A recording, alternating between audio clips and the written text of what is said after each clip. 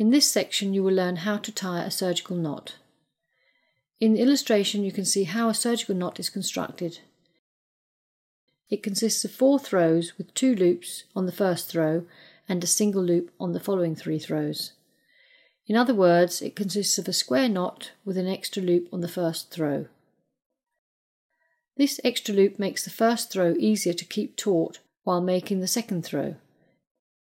It is common practice among manufacturers of suture materials to recommend 3 to 5 throws to construct a stable knot with their suture materials, so 4 throws is suitable with most suture materials. To tie a knot correctly, pull the thread flat against the tissue in the direction of the suture. Otherwise, the thread may lose tensile strength and break, as shown in the illustration. Here is an illustrated demonstration of how a surgical knot is tied step by step. The needle holder should be positioned between the 2 ends of the thread for each throw of the knot. Here you can see how the needle holder is placed between the 2 ends of the thread at the beginning of the first throw.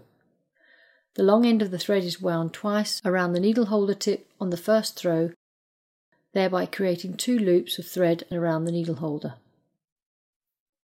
Now grip the short end of the thread with the needle holder's jaws and pull it through the loops.